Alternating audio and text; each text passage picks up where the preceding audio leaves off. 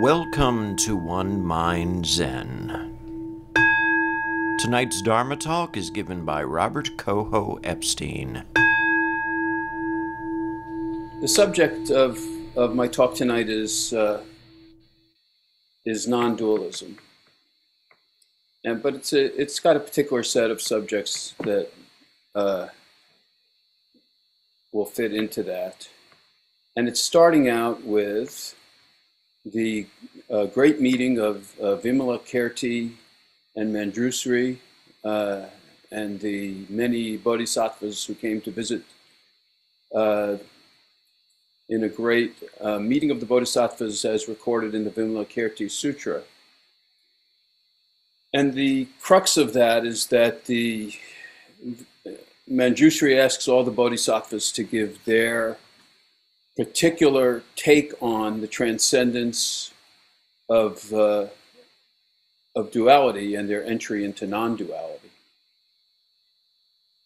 And they give various answers about how they went beyond the opposites or the conflicts of apparent existence to enter into non-dual awareness. One of them said that they had transcended the duality between happiness and misery. Another said that they had gone beyond the seeming contradiction between the pure and the impure. And that may seem like one that's particular to monks, but we all have our own thoughts and beliefs about what is pure and impure, what is good and bad, what is okay and not okay, which is probably a translation in the sutra from kusala and akusala, which can be translated in a few different ways, sometimes translated as wholesome and unwholesome, and sometimes translated as skillful and unskillful, which in Buddhism have related meanings. And those kinds of conflicts apply to all of us, and the bodhisattvas were happily announcing how they had gone beyond those to a more balanced and non-dual state. They even mentioned going beyond the duality between self and non-self, which is a favorite topic in Zen. Manjushri thinks these accounts are all very noteworthy and fine, but he notes that they are still acknowledging the dualistic reality. If we have to refer to the pairs of opposites to be transcended, we're still in a dualistic frame of mind. So then Manjushri gets around to asking the great Vimalakirti to give his take on the way of entering into non-duality, and Vimalakirti sits there absolutely silent. This is often noted as Vimalakirti's thunderous silence, and he's honored for his response. Instead of trying to come up with various opposites and talk about going past them, he doesn't acknowledge them at all. And he demonstrates the non-dual reality by just being present. Manjushri declares that this answer alone clearly demonstrates the entry into non-duality. The only non-dual point of view is to make no statement at all. And you can extrapolate that to mean that there's a conceptual idea of non-duality or duality to turn into another pair of opposites and create another duality. If you say there's non-duality versus duality, then you've turned non-duality into a pair in opposition to dualism. It's kind of difficult to avoid this trap, and Vimalakirti's thunderous silence is seen as a great solution. And the idea of entering into non-dual silence is pretty popular and has been taken pretty seriously in a number of different ways. We hear a lot about how in Zen and perhaps in the meditative community in general, that silence is better than speech, and that only silence is really completely pure and representing a non-dual or a transcendent type of state of being. And in the past, monks of all kinds were prone to take vows of silence, enter into silence, and of course, we have long silent retreats in Zen. And so even today, we find great value in silent meditation retreats. And there's certainly a lot of value in letting the mind reach a place of stillness where conceptual distinctions fall away, where we can enter into a deeper state of balance and samadhi, and experience the moment with a more expansive and open mind without cutting it up into conceptual pieces. Some schools are based on this kind of silent meditation, and Japanese Soto Zen is one of them. Its predecessor in China was even called the Silent Illumination School.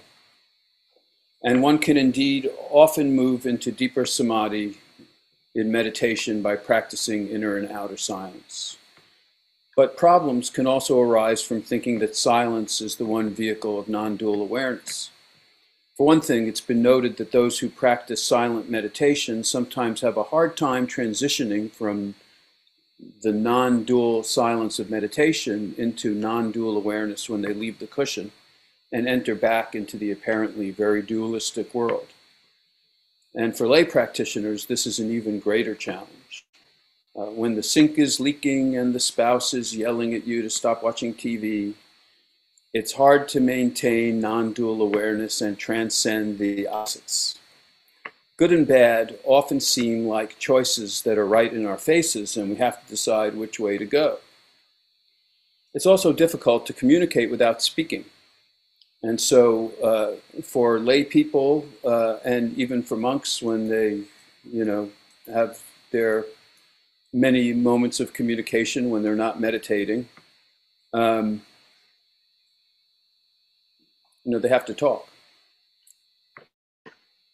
So the Vimalakirti's answer to non-dualism, to stay in silence, works up to a point, and it certainly demonstrates something. But if the person that you're dealing with says, "Do you want to have? Are you ready for dinner?" and the other person doesn't say anything, it will eventually get annoying. And even the monks who vowed silence, would kind of get around it by writing messages on slips of paper and handing them to people, which, when you really get down to it, is just another way of talking. So, in the world of talk and communication, of action and response that we live in, being silent so that everything remains really non-dual doesn't really work, at least off the cushion. So we need a transitional way of navigating from non-duality to the dualistic world while still maintaining a non-dual understanding.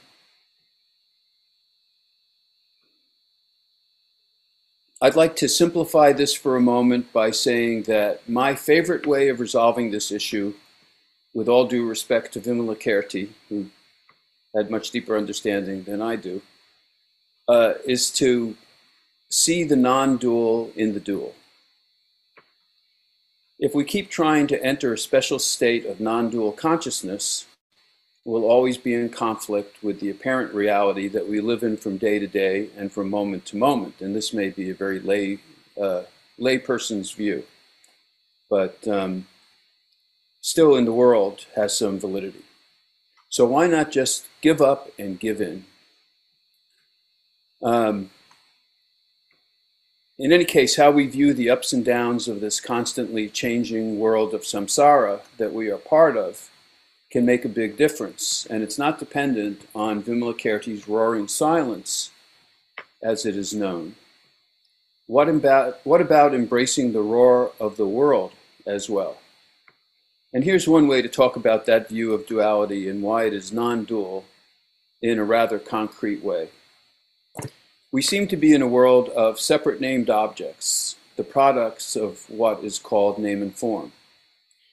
And that we as individuals running around in this world are separate from it as well.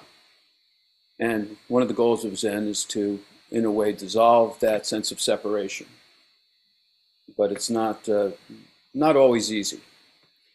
If we maintain the understanding that everything is connected and that everything we appear to do is a product of mutually arising conditions and actions, we can more easily maintain the view that we're not independent organisms in a world of independent objects, but that we are in a unified field of conditions and events of which we are part. Some simple ways of experimenting with this idea are with physical existence and functions. The air we breathe from moment to moment and which keeps our bodies alive is the same air that's breathed by everyone else. I hope that doesn't make you feel claustrophobic, including animals and aerobic bacteria. Anaerobic bacteria have their own method of respiration, which we will not deal with today. But a lot of organisms are included. Trees breathe in our carbon dioxide, which they need to live, and we breathe in the oxygen, which is a byproduct of their outbreath, so to speak. There's a deep symbiosis in our very means of life in that way. And Native Americans, for one, have this sense of connectivity and interdependence at the center of their way of life.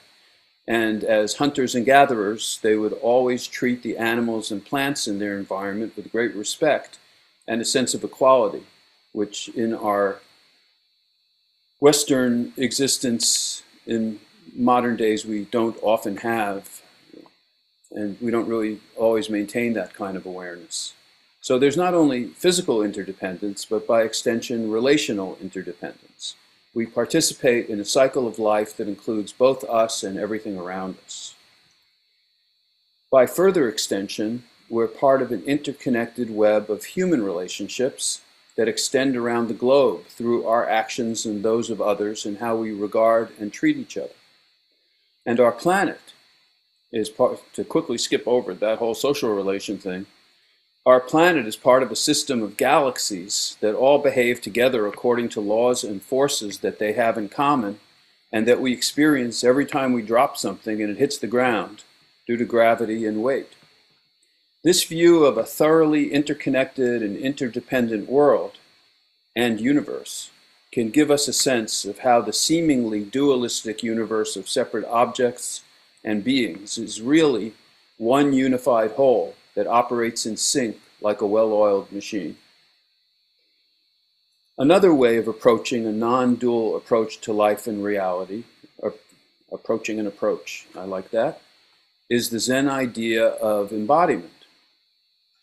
And that's a really nice one that some disciplines have, but many do not. Embodiment has at least two really useful and somewhat practical aspects to it, as well as taking on a non-dual way of being.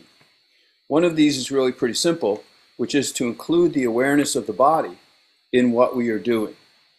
And this has the secondary salutary effect of unifying the body in whatever action you are taking.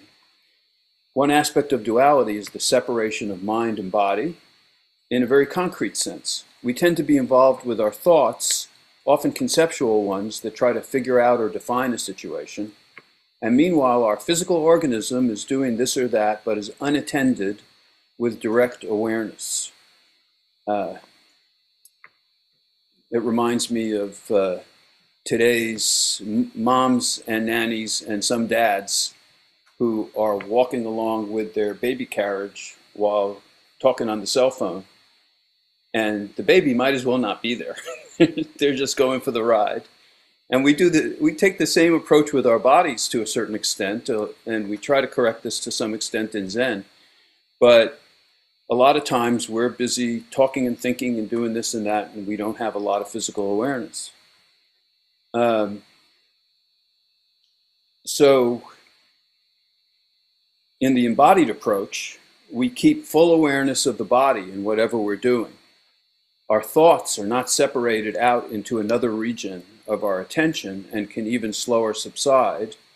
And our body and physical task also become unified, and our thoughts become more closely aligned with our physical action.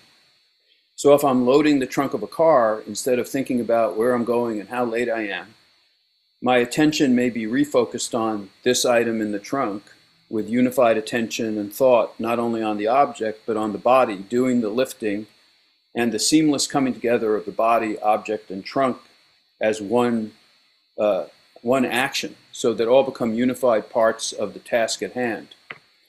This also unifies me with the moment and embodies the moment because I'm fully occupying the present situation instead of being, so to speak, somewhere else. And this also is a great meditation. So it serves the physical action and it serves the sense of the body and the mind being unified and being harmonized with the task so that I don't feel disconnection and discomfort with what I'm doing. But it also creates a meditation out of whatever I'm doing because I'm being present and as fully aware as possible. It allows physical activities to be done with much greater ease and skill. When I'm present and aware of the unified physical moment, I can even also take more skillful and appropriate action. And this, of course, also applies to non-object-oriented activities, such as communicating with another person or a movement or action in response to an active situation. The martial arts, yoga, and zazen itself bring greater awareness to the body and action and create a unifying discipline between mind, body, and objects of activity. For instance, if you're practicing Tai Chi, as I have done in the past, there's a sense of coming from the earth and having a unified, connected physical awareness going all the way through the body and to the action as one unified piece. And other martial arts, yoga and zazen, also have that sense of being aware of the physicality of the body and the involvement in action. And this can also be done as a practice in its own right, whether washing the dishes or having a conversation. So again, it's taking a form of unified meditation and bringing it into everyday action. There's also embodiment in a related sense in koan practice, kungan, koan, the Zen stories, situations, or problems which students are given who engage in koan meditation, where one embodies or takes on the life and physicality of the Zen koan, the situation of the koan or the key part of the koan, and demonstrates or represents it through physical form or action. This is also a great practice. There are many stories of Zen monks' spontaneous response in word or action that accorded with the moment, like call and response, picking up a person to carry them across the river, kicking over the stove, leaving the room with sandals on your head. Very exciting, theatrical, spontaneous actions that physically embodied the moment. Awareness of embodiment and the physical situation we each engage with is also handled, as one might expect, in the original talks of the Buddha. And he takes care of the very basic level of this in the sutta on the full awareness of the body. I was trying to remember the name of this sutta, and I think I kind of strung it together from Pali, but I may have it mixed up. It's something like the Kaya Gata Sati Sutta. Basically, it's the full awareness of the physical body. Buddha advises us to be aware of our body position in every aspect of life. And this keeps us aware of the body and in embodied orientation, whether eating, lying down, walking, going to the bathroom, all of our everyday activities. And you might say, hey, I know where my body is, okay? I follow it pretty closely wherever I go. I know when I'm sitting down and I know when I'm standing up. These instructions from the Buddha are kind of redundant. But if you really pay close attention, if somebody asks you, are you sitting or standing? Sure, you can answer them accurately, but are you really aware that you're sitting or are you really aware that you're standing? It's actually a little more subtle than it seems. So it's a really nice sutta if you get a chance to take a look at it. One of the ultimate non-dual and non-separate self-talks of the Buddha, non-dual and non-separate self-talks. I put that together, but I'm not sure what it means. Of the Buddha applies this principle to our experiencing capacity, our perception and thinking. Where is our awareness? And this is kind of skipping to another perspective, but it's basically that when you are one with your action, you don't have a separate self. And the Buddha makes this very clear in the Bahaya Sutta, where the Buddha advises this as a way to liberation. And he says, quoting, "Then, Bahaya, you should train yourself thus. In reference to the seen, there will be only the seen. In reference to the heard, only the heard.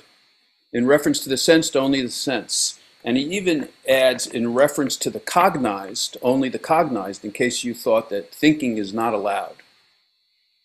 But if you're really thinking when you're thinking, and you're unified with it, you're okay. That is how you should train yourself, he says.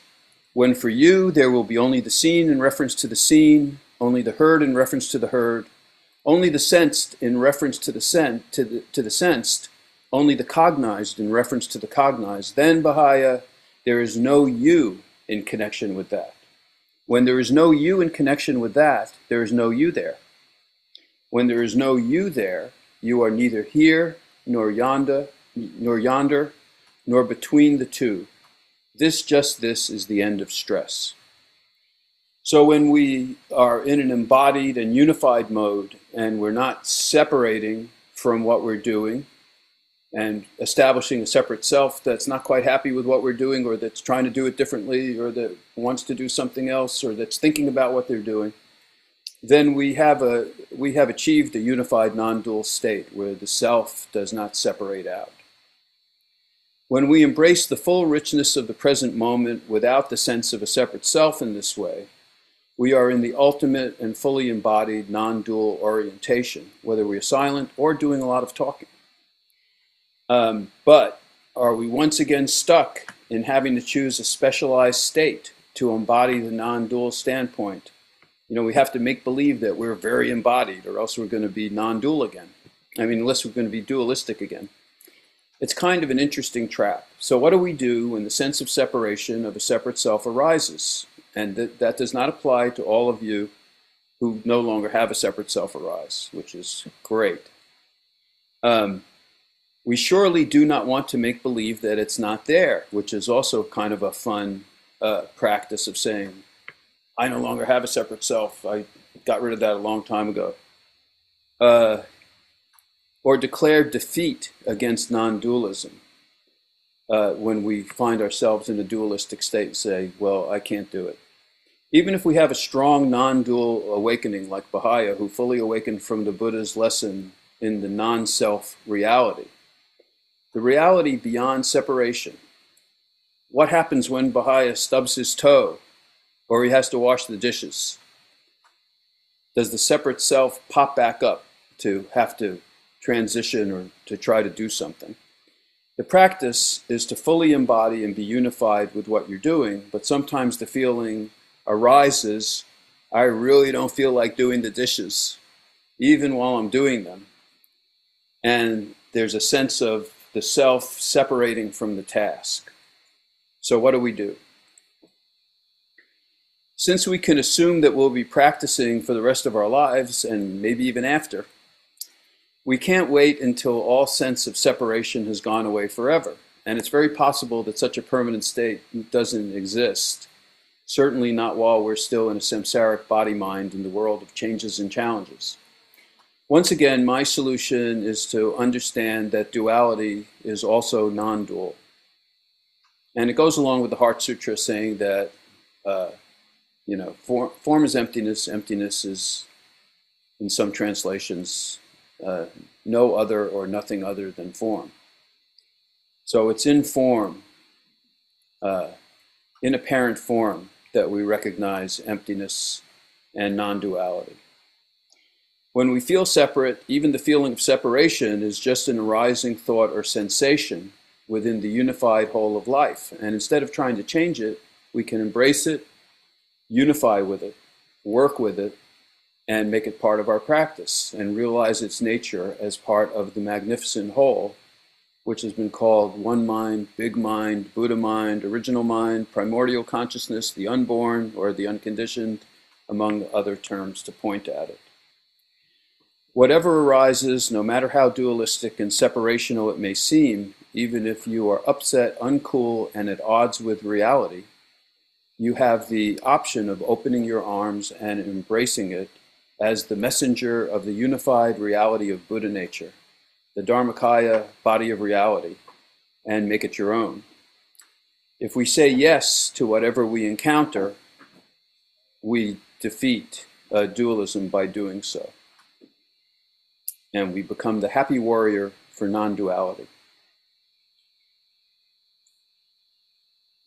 And just as a side note, when you embrace something and become one with it, it's actually easier to change it if that's what's required.